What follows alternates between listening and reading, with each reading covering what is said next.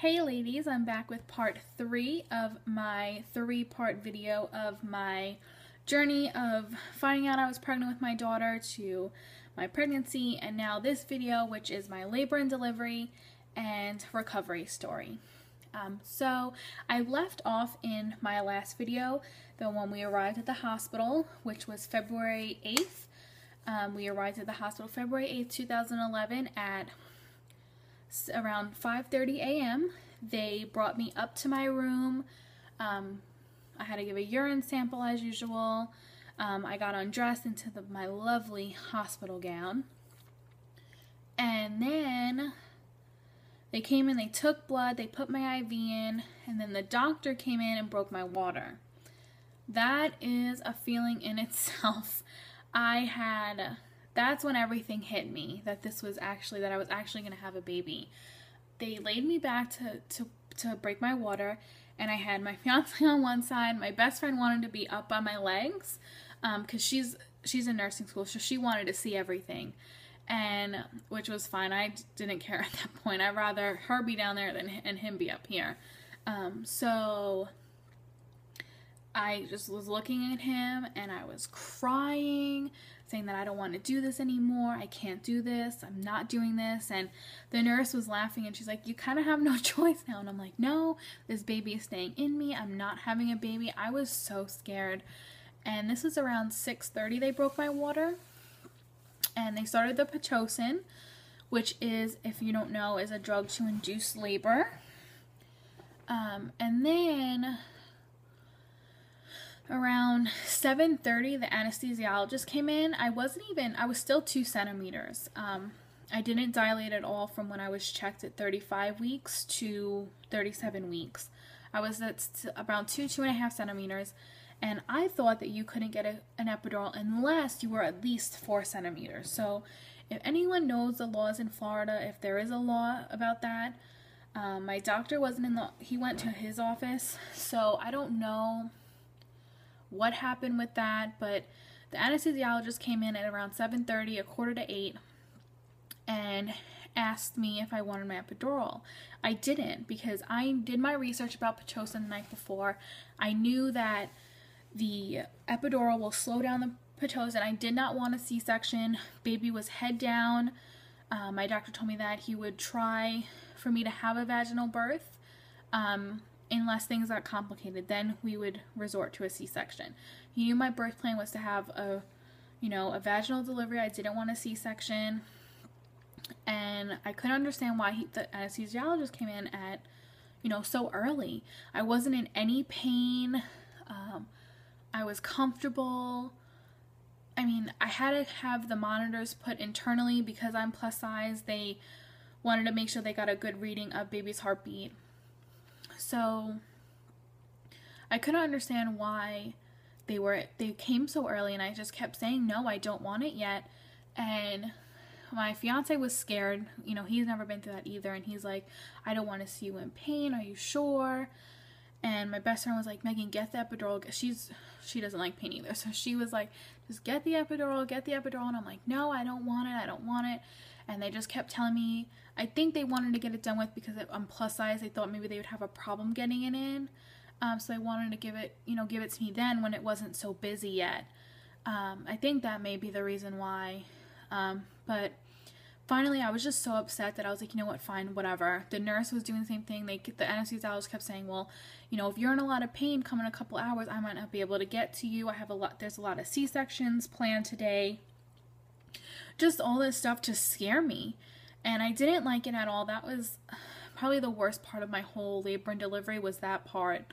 And I just cried and cried. I was like, all right, fine. And I always watched on TV how the husbands and boyfriends and mothers and friends, stayed in the room when you got your epidural. Well, they made them leave. It was just me and the nurse, and I was shaking. I was petrified.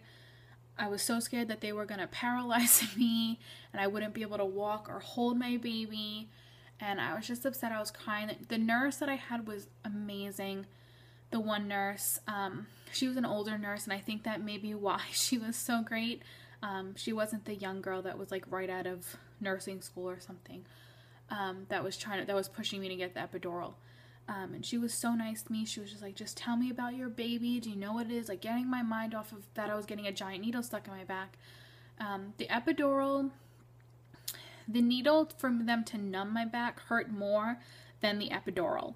I can tell you that probably because I was numbed. The feeling that I didn't move, but I went like that when they put it in. The feeling that you get when they put the epidural in. Have you ever, this is the only thing I can think of to explain it. Have you ever had someone come up to you with like those shock pins, or like the hand thing, you shake their hand and it buzzes you? That is exactly what it felt like going through my body, which made me jump because I didn't expect that. I thought it was going to be pain. I was ready for pain. And, sorry for the lighting adjustment once again. I look like a ghost with this lighting, but, it doesn't matter. But I don't know. So, they went, when they sent for the epidural, the anesthesia to do the epidural, my fiance and my best friend went down to the cafeteria to get something to eat. I couldn't eat anything. They didn't want to eat in front of me and bring it back up, so they stayed down there to eat for a little while, which allowed me to rest after they put the epidural in. Everything went completely numb. I couldn't feel anything. My legs felt so heavy and numb. Oh, it was horrible. They wanted me to lay on my left side, but halfway through my pregnancy, I told you in my part 1 video how I had like my legs hurt really bad. Towards the end of my pregnancy, they tell you to lay on your left side, that it's better for the baby, but every time I laid on the left side, my whole leg would go numb. So they kept putting me on my left side, and I kept telling them it was uncomfortable. They had to come in and adjust me because I couldn't move. I couldn't turn myself, and that scared me. My mom finally showed up around 9 o'clock. The epidural gave me chills. I was shaking, like uncontrollably. I couldn't control it, which scared my friend. This is right before she left. Scared her. She was like, I'm never having a baby. This is scary. Like, I was freaking her out from it. I keep saying, I have to stop. But, so that was that. I had the chills. I ended up getting sick once. Right after she left, I got sick. My mom, held everything for me. My fiance was up he let me, we didn't get that much sleep, but the sleep that we did get, he stayed up the entire night. He didn't sleep at all. So while my mom was there, I told him to lay down, take a nap. So he slept for a little while. And then my epidural wore off around, I would say around 1 o'clock. My friend came back to the hospital before she had to go to work, and my epidural completely wore off. They came in, they pushed some type of medication, which helped, but everything wore off. Like, I was in so much pain. I kept feeling pressure. I kept telling them I had to push. I was only at 3.5 centimeters I went from 2.5 to 3.5 from 7 a.m. to about 3 p.m. So I wasn't dilating. Every time the baby moved down, her heartbeat would drop, which made me, like, her heart rate would drop, which made me very, very nervous. I kept pressing the button. My mom was freaking out. They said that's normal when they move down, as long as it goes right back up. She's like, that's why we didn't come in. Like, we can see all your, your stats and everything on the monitors outside. I was like, okay. That made me feel a little bit better that they can see everything. And my mom was just talking to me. They went and got lunch. They went at separate times. And I was like, okay, whatever. And then at around 5 o'clock, I kept telling them I have to push. Like, there's so much pressure. I have to push. I have to push.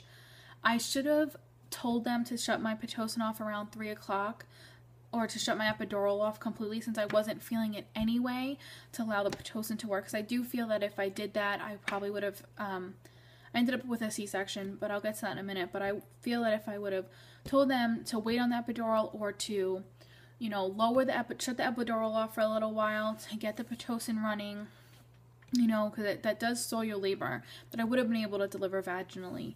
And I think, so after that, they came and they gave me different medicine in my IV to help with the pain. Didn't really do anything. Like I said, around 5 o'clock, I kept feeling like I had to push, with every contraction. My contractions were 2 minutes apart, not even back to back. Like there was no break in between. So the nurse came in, checked me. I was only 5 centimeters. So I was in labor for about 12 hours. My doctor came in to check on me, and he said, you know, your pressure is rising. It was fine when it came in, but my pressure kept rising, which I think was because of my pain. I don't think there was anything wrong with me. But the doctor told me that to be safe and to make sure that, you know, baby is healthy and that I'm healthy, to have a C-section. I started crying. I didn't want the C-section, but I knew that, you know, if he's telling me to keep your baby safe, then I was like, okay, fine, let's just do it. So they started prepping me at around 6-ish. I believe I got in the OR around 6:30. The anesthesiologist already had the epidural in. All they had to do was give me a different medication for the spinal tap. My fiance went to get in his gear.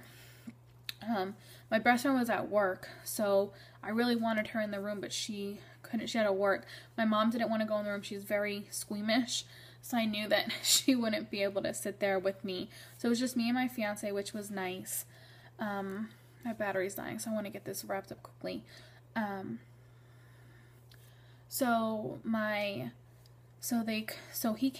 They started to cut, like, after they prepped me, whatever, getting ready, they started to cut me, and I was like, no, my fiance's not in here, like, go get him. Like, the nurse forgot to go get him to come in. So he came and sat with me, and we didn't say one word to each other. We were just looking at each other because I was petrified. He was petrified. He kept looking around the curtain to see what was going on. And then they told me that I would feel a lot of pressure and to hold my breath. So I did, and the baby came out. The baby was not crying when she came out, which they let me know that she was a girl right away. And I just looked at him and I was like, I knew it. I just had that feeling the whole time that it was a girl. So I went, so that happened. And finally she started crying. I was like, oh, thank God. They brought her over to me, and I just started crying. I'm going to try and keep myself together. I just started crying because she was so beautiful. I couldn't believe that this tiny human was growing inside of me, that I grew this child, you know, with, you know, obviously my fiance helps, you know, whatever. But I grew that baby for 37 weeks, for 9 months. I grew that baby inside my belly, and I just couldn't believe it. And I was in total shock, and they took a couple of pictures of us, you know, with the baby, and they told Josh to, you know, to go up to nursery and that I would be fine. I said, you know, go with her. I don't, you know, I'm fine, go with her. He went up to nursery. They started sewing me up, and I lost it. I don't know what happened. The anesthesiologist told me I was the funniest person he's ever seen during a C-section, and I kept saying to him, I'm like, the guy, I don't even remember what his name was. I think it was Nick. Like, he told me to call him by his first name, and I just kept saying to him, I'm going to the light. I'm gonna die. I can't breathe. I'm going to the light. I'm like, I see Jesus. Like, to the light. He's like, Megan, you're fine. Your stats are fine. Don't worry about a thing. Okay, fine. Finally, got out of recovery. Got out of the operating room, went to recovery. About 20 minutes later, my fiance came back down into recovery. Showed me pictures of her, and they put like these things on my legs for circulation purposes, I guess. Like, it vibrated. It was funny, but I was in recovery for about an hour, and then they brought me up to back up to labor and delivery, but in like the recovery part of the wing, where you go after you have your baby. I had a room to myself, which I was very, very thankful for. My mom was there. My brother was there. They still had the baby in the nursery. They didn't bring her to me right away, which I'm not sure why. But visiting hours ended. My mom said that, you know, she'd be back in the morning to give us, she got to see her in the glass and stuff. And I didn't see her since she was born. So my mom was like, you know, I want to give you and Josh, you know, time with your daughter and things like that. So they, so after that, they left me and Josh alone. I got very sick after the C-section when I was back up on, in my room, and it hurt so much. Like the pain, my spinal tap, wore off, and I was in so much pain, and I had to throw up, but every time I had like that motion to throw up, it hurt. So I couldn't throw up. I was so sick. They finally came in and gave me a pain medicine injection in my thigh, which helped. And then around 10 o'clock, they finally brought Brianna into me, and I was able to hold her for the first time. And it was the most amazing feeling, and I pray and wish all the time that all my TT sisters get to feel that feeling. I know I've only been trying for 3 months, but there's girls out there or women I should say, that have been trying for a hell of a lot longer than I have right now. And that feeling of you holding your child for the first time is the most amazing feeling that you could ever feel. And I pray and wish that every single TT sister of mine gets to feel that soon. But it was just amazing, and seeing my fiance hold her for the first time, the feeling that you get seeing your significant other hold your child for the first time, you fall in love with them all over again, and it's the most amazing feeling. So that was that, and my hospital stay was okay. I'm trying to pull myself together, sorry. My hospital stay was okay. They had me up and walking. My doctor told me when he came in after C-section, he wanted me in bed for at least 12 hours, or more, a little bit more, like 14, 15 hours. And the nurse came in at 3:30 in the morning, waking me up to go walking around. And I was like, no, he told me, 12 hours. She's like, no, that's not what it says, blah, blah, whatever. I hated my night nurse. She was born at 6:58 p.m., by the way, and she was 6 pounds, 8 ounces, 19 and a half inches long when she was born. Forgot to add that in there. So, I don't know if I could see if my battery's gonna die. But anyway, so I was there I gave birth Tuesday. I was discharged Friday. I had a problem going to the bathroom, urinating. There, they gave me a shot in my IV, which got me to go to the bathroom, which was fine. But, so my recovery was pretty hard. I wasn't prepared for that amount of pain. They ended up using staples on me. So my staples stayed in when I left the hospital. She had a little bit of jaundice when she was born. So I had to come back to the hospital that Sunday. We went home Friday. And then Saturday was just a day at the house. I was in so much pain. My legs swelled up so bad. I couldn't shower by myself. I couldn't get in and out of the bathtub by myself. I couldn't get in and out of bed by myself. My fiance, seriously, oh, thank God for him. He did everything for the first week until my staples came out, because I couldn't move. I did a little bit, I fed her when I can. I planned on breastfeeding with the amount of pain that I was in, and I couldn't move. I just gave up, which I wish I didn't. Since I know what to expect from a C-section, so I will most likely have to have one again. I know what to expect the second time, so I plan on breastfeeding baby number 2. But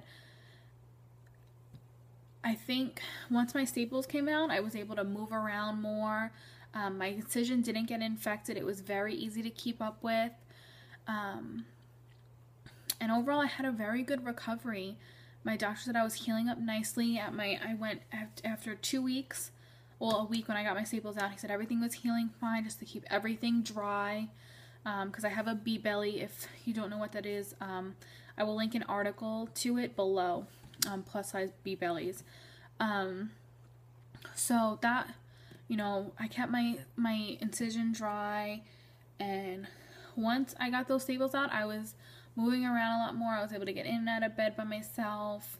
I stopped my pain meds around then, and I was swollen very, very bad for about 2 to 3 weeks.